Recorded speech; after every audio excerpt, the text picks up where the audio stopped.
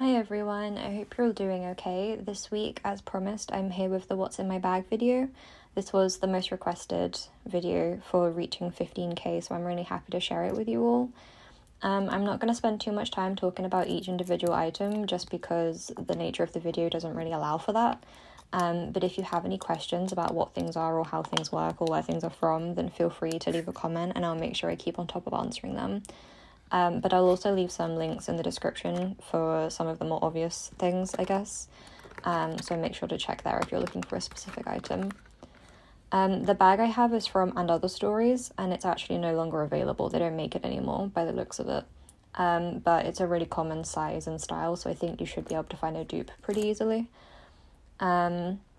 It has a shorter on the shoulder strap and then a longer crossbody strap, and both are removable, which is a really great feature, to be honest.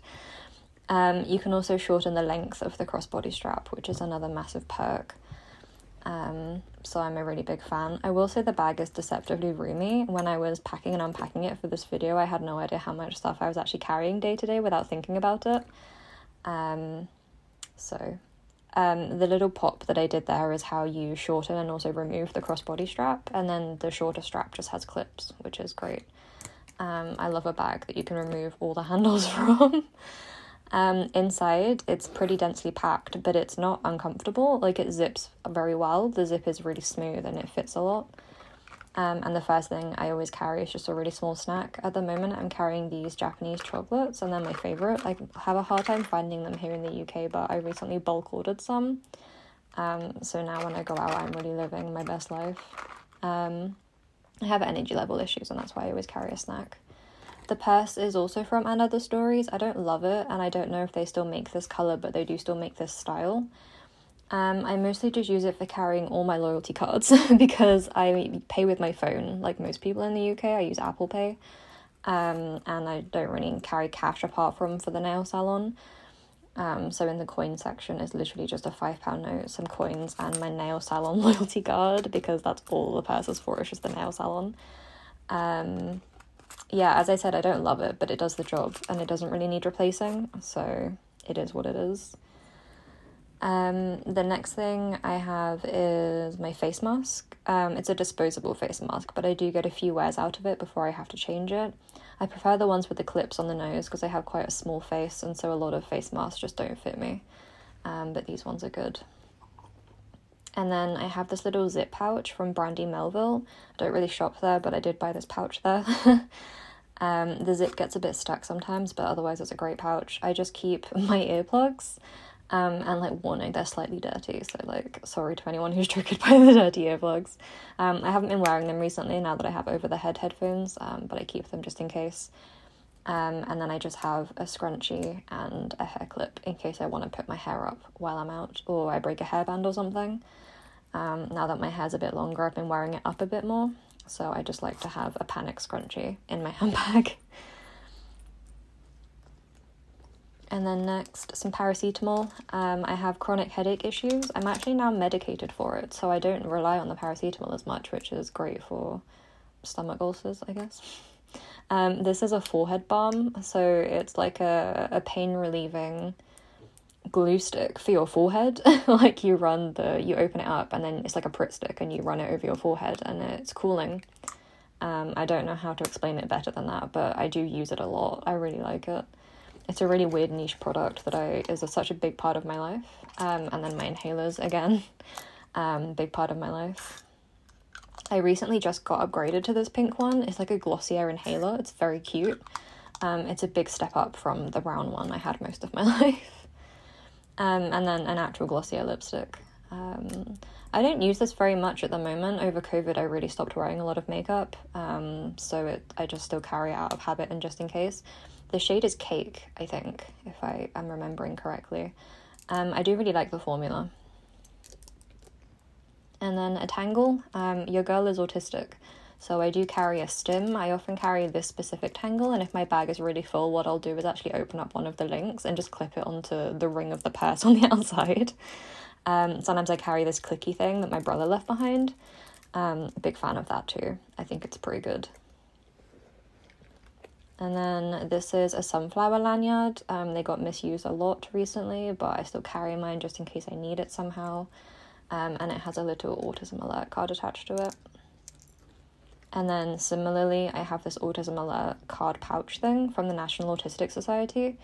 This was mostly for when I was living in London, so I have my TFL please offer me a seat card and then some information. I don't use these as much now that I'm not traveling as much, but it's good to have them. I feel safer having them. It's a loose chocolate in my bag. A Carmex lip balm. I am a lip balm fanatic. I'm one of those people that has a lip balm in every single pair of trousers and every single bag and every single coat pocket. They're also just all over the house, and the same with the gum. Like, you know, I've been somewhere if there's gum and lip balm.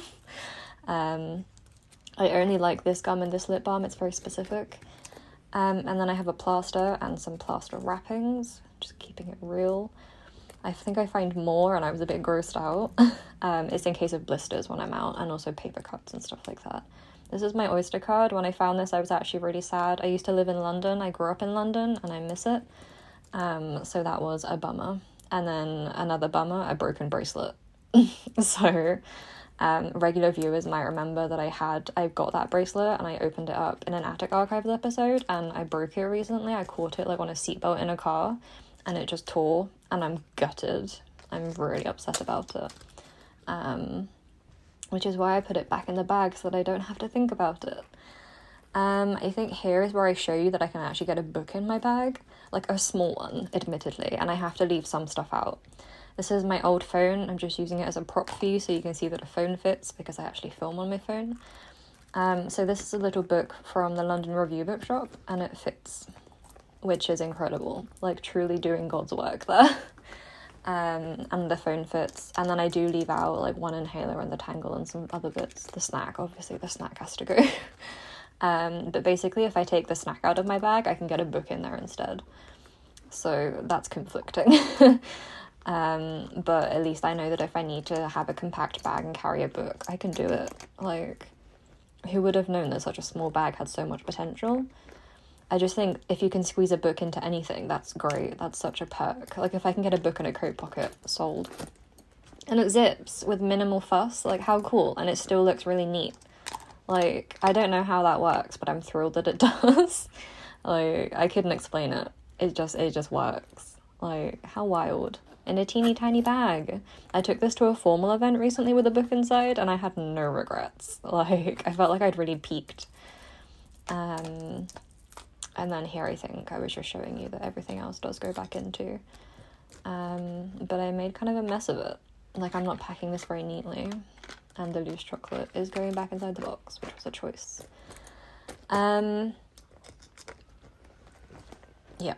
Next, I have my tote bag. This is when I have to carry more things. This is not like deliberate product placement. This is like I do actually just use my own tote bag. I try to only design things that I also like. So if I'm not using that one, I'll use this Uniqlo Snoopy tote bag. It was a Snoopy collab, and it's a bit bigger, so I love it. It fits a lot. I can get like a Måneskin vinyl in there if I need to. In my tote bag, I carry other bigger things that I like to carry day to day if I'm going out for longer or if I will be sitting around. The first thing is my Hobonichi inside the pouch. Regular viewers will be very familiar with this setup. So my notebook is in there, a loose tarot card, my pencil board, some stickers, my Halloween to-do list is in there, and a pen and some other bits. And then Wednesday came and tried to interrupt the entire video for the 17th time. The number of takes I actually had to do for this whole thing, because Wednesday kept coming and getting in the middle of it all, was really funny. Funny now, not funny then. So my Hobonichi notebook.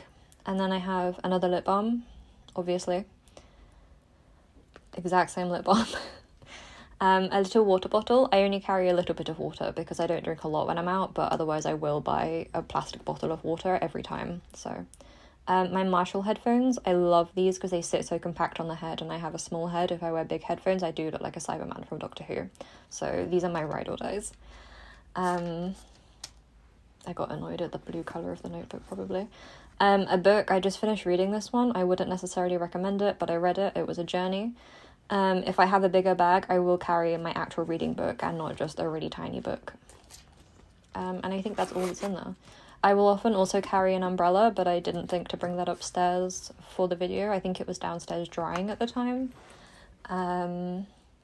So you'll just have to trust me on that, but I live in the UK, so obviously I own an umbrella.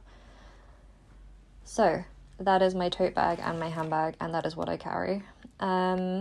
Sometimes if I can't be bothered to carry 2 bags, or it's like a middle day and I'm carrying a bit of each, then I'll take most things in my tote bag and just leave my handbag at home. It really varies. But that's what I carry, and I hope you enjoyed the video. As I said, please feel free to ask me any questions in the comments, and check the description for links. But otherwise, I hope this was as interesting as you hoped it would be, and I'll see you soon.